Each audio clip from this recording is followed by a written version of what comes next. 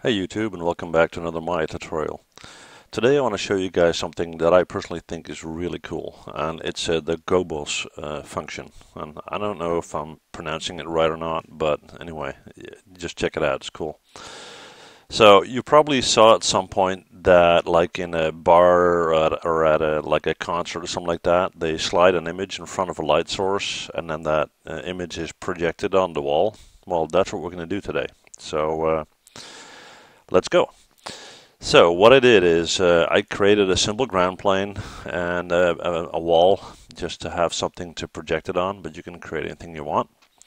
And what we're going to do is we're going to move in and we're going to create a light source. And ideally for this, we're going to use a spotlight. So we're going to create a light, go to spotlight. We're going to drag that up. We're going to drag it out. And we're going to scale it out a little bit. So hit R to scale it, make it nice and big, and E to rotate it so that it's pointing roughly where you want it. Like so, something like that. We're going to do a quick render to see what the light is looking like. That's a bit small. So I'm going to pull it back a little bit more. A little bit up, and I'm going to scale it out with R again to make it even bigger. And okay, that's starting to get there. Okay, so now we're going to zoom in to roughly the area where the light should hit the wall. I think something here. Render again. Okay, a little bit up.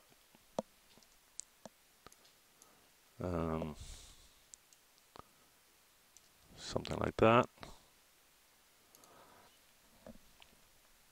All right, that's good enough.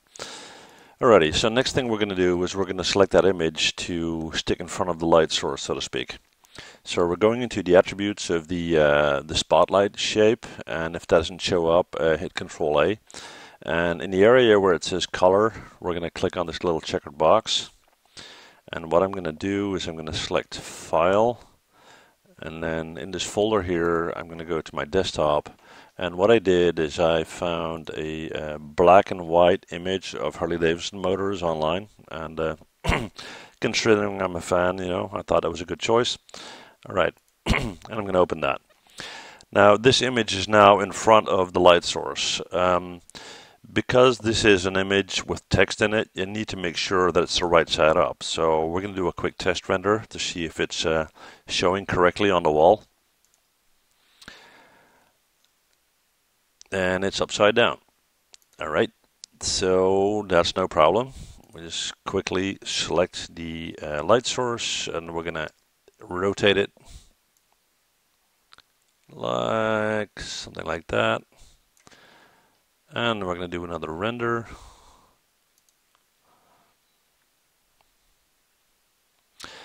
So that's how you project it on a wall. You can use this for all kinds of cool stuff. In this case, it's a projection of a logo. But let's say you want to simulate light through a window with a silhouette of, I don't know, a tree or something in it.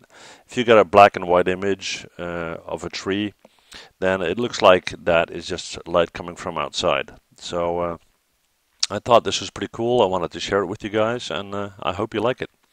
And if you do, likes and subscriptions are appreciated. Thank you.